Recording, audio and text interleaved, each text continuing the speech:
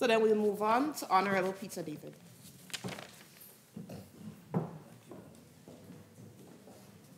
Good afternoon, everybody. Afternoon. Just want to apologize for Marcus Lavaman, who is out of the country, and he extends his apologies for not being here. I stand here today not only as the Member of Parliament for the town of St. George, but as a lifelong friend of the Cyrus family. Many may not know this, but my mother was born and grew up on H.A. Street and was a friend of the family. In fact, Wangy's great-grandmother, Miss Omega, was always at our home as a child, when I was a child. So I stand here as nearly part of the family. So on behalf of my family, on behalf of the people of the town of St. George, I extend profound condolences to Liz, his brothers and sisters, his extended family, his son Xavier, and all those who knew him and called him a friend. I want to pay special tribute to Liz, who has always been there with Vaughn through thick and thin. I have always been in touch with her. When she was out of the country, she would call. So Liz, I want to say to you, you've done your part. The rest is up to God. But you can rest assured that we all admire what you have done for and with Vaughn. Many knew Wangy by what they read in the newspapers or heard in the news. And he did make the news several times. But there are many others who know the real Wangy, the original Wangy, the son, the father, the friend. I knew both Wangy's, for better or for worse. Over the years, I came to know him from a youngster to the Wangy who, as I said, made the news.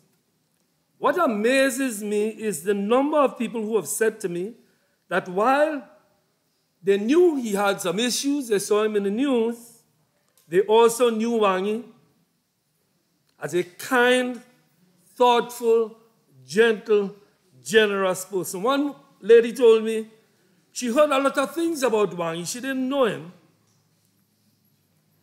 So she was so surprised when several people called her after his death saying that he was such a good boy. One senior prosecutor said to me the day after his death that even after he prosecuted Wangy for many years, he met Wangy not long before he died, and Wangy gave him a bounce and said, "Boss, you're good," after he prosecuted for many years. I heard magistrates say that he was so respectful when coming to court. In other words, there was a Wangy and a Wangy. And we all in here knew both. You see, brothers and sisters, the point I'm making is that, like all of us, Wangy had good angels and not so good angels. And at one point or another, everyone who knew him might have had the good fortune or misfortune to interact with both angels. I knew I did. Yes, he was flawed, but despite his propensity to be rebellious, Wangy was at his core a good kid. And that is why there are so many of you here today and so many online witnessing this service. In the prevailing violent crime that has recently spiked in our country, and with Wangy's passing a highlight of that, how do we deal with this and address his untimely and violent death? How do we treat with that? What do we say today at his funeral in the presence of his family and friends? Are we to talk about violence and recrimination? Are we to allow his legacy to be that of more turmoil in our communities? Are we to sit by and watch further violent conflicts among the children of hard-working mothers and fathers? Or are we to let his better angels, guide us to a better place? We all must learn and grow from every experience, and this is one such experience.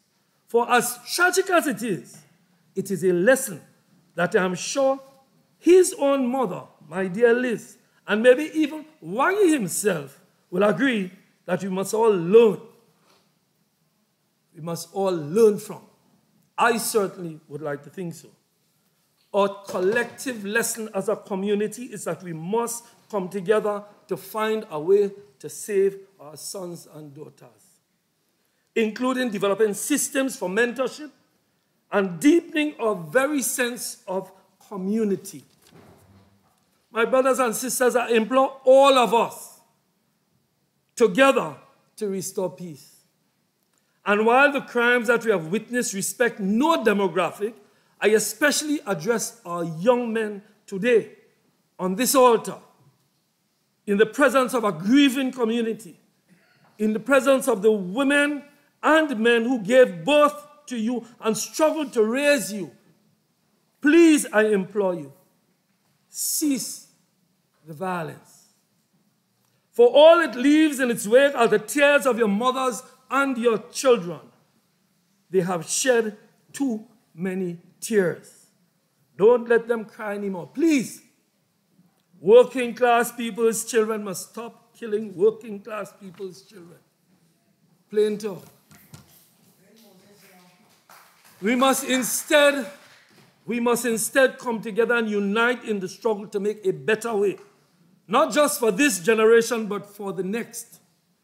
We must rise from the depths of our circumstances and prevail against the odds. Being working class isn't criminal. Let's not paint it as such. Working class is a gateway to better. I speak of the working class today because they are my project and my platform in law and in politics. I am committed to showing our young people from hard-working families that they can rise above. Violence leads to a dead end, literally and figuratively. As we sit in mourning here today and as we examine our own lives, let it be said that on this day, we made a commitment to save our communities, to restore our families, to take back our young men and young women. I call on our youth from the Carriacou to Four Roads, from Fenton Village to the Bronx, from St. David to St. Patrick, from St. Mark to St. George's, Carriacou to Petit Martinique, and places in between to work together to build our families and our communities to save our children. Be the poster for how the seemingly impossible can become possible. We are all children of someone. We are all children of hard-working parents. Let us honor their sacrifice. Let us be humbled by their tears. Let Wangy's child, Xavier, and Arthur Brave Boy's son reap the benefit of a peaceful community fostered by their father's death. Ceasefire now, today. Permit me to use this opportunity to commend the group of colleague lawyers who have come together to help to deal with this issue of violence in our society. They all know Wangy and have represented young people from across the land in our courts. The lawyers have established what they call the Ceasefire Initiative to assist in quelling this violence. They, along with many people in our community, are on the front lines of this battle. Our own Archdeacon Marshall, sitting here overseeing this service, is part of that initiative. Several young people have made commitment to assist. I commend them for their courage, and I will hold them to it as I continue to work with everyone in this fight to achieve the desired end, the restoration of our beloved, warm, friendly and tranquil Grenada. Today is a sad day. We miss our young brother, Wangy Cyrus. We miss him. We all do. We mourn his mom and his offspring. We remember his better angels. And we pledge not to let his death go in vain. Instead, let his blood be the fertilizer that nourishes the soil that brings forth peace and development in our communities. Today we all weep. Tomorrow we do better by each other and for each other. We can and we will, for the very future of this nation depends on us to do so. I thank you. May God bless you.